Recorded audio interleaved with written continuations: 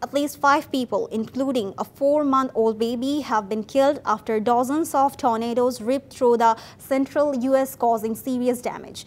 Tens of thousands of residents were left without power following separate storms that began on Friday. 4 of the deaths happened in Oklahoma, where the state of emergency has been declared in a dozen countries. A 5th person died from their injury in Iowa after a separate storm hit the Midwest, local media reported.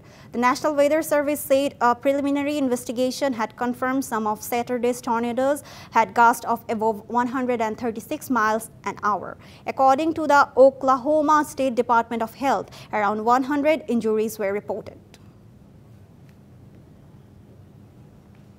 1, 2, 3 ঢাকায় জমি জিতে নিন 100% cashback সহ 20 কোটি টাকার পুরস্কার।